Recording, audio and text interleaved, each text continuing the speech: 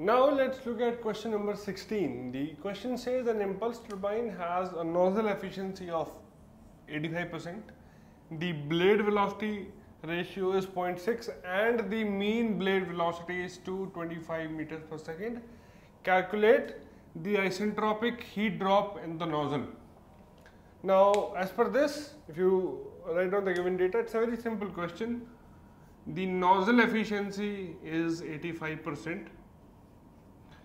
The blade velocity ratio is U upon V1, which is 0.6, and the mean blade velocity is U, which is given to be as 225 meters per second.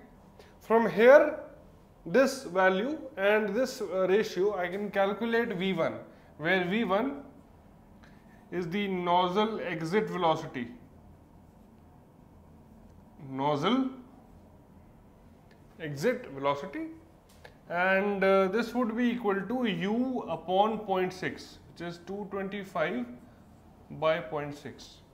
So 225 by 0.6 is 375 meters per second.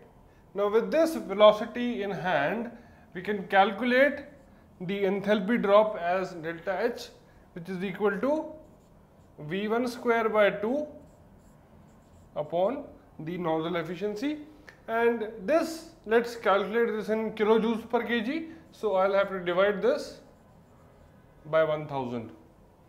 So you'll have 375 square upon 2 into 0.85 into 1000.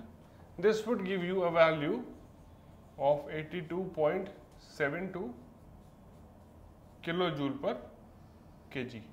So this is the isentropic heat drop in the nozzle. Okay, so a very simple question on impulse turbines.